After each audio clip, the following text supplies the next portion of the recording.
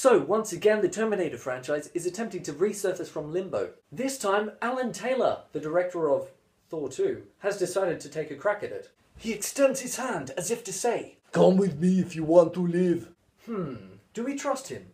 The film opens and we're treated to a solidly entertaining and intriguing setup. We witness a more fleshed out version of the post-apocalyptic landscape from Terminator 2. The visuals are engaging, the action is visceral, and we get a good sense of the motivations that drive our protagonist. Then I start to pick up on the music. It's that two-note ostinato made famous by the Dark Knight movies. I stop and think. This musical idea has been used to death over the past few years. If you're trying to distinguish yourself from all the other big action movies that are coming out at the moment, why are you trying to sound like everyone else? Now, what seems to be the issue here stems from two common problems that are found in many recent films. Firstly, directors don't have enough confidence in the ability of their composers. Secondly, some directors think they know music.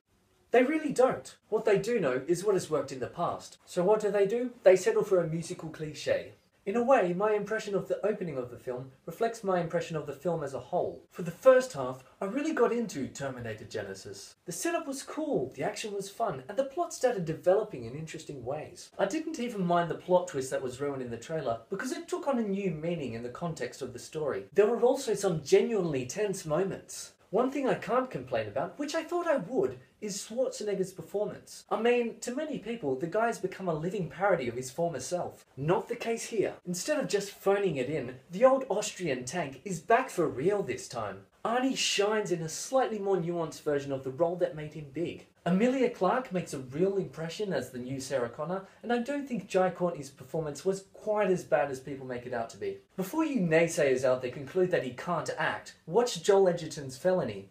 You'll be sorry. As for the film, it hits a bit of a downtime. You know that moment in a film when the characters have to stop and have a Kit Kat? Yeah, well, the film doesn't really recover. It's like the movie was playing a great game till half-time, but then when it's time to return to the field, it can't keep it up. Then the movie literally loses the plot. As in the plot, the story that the film had going for it just disappears.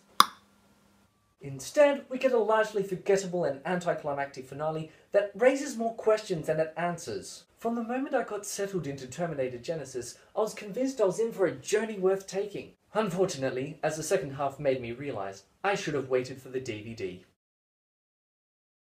That said, it was definitely better than Terminator 3, and if you're dying to see the Governator be awesome again, feel free to check it out. As for those of you who have seen the movie, what did you think? Should Arnie be back for more? Or is it about time we said hasta la vista, baby, to this franchise? Technically, hasta la vista means till next time. Yeah, there's no getting rid of this franchise, is there? As always, please like and leave a comment in the comment section below. If you want to live.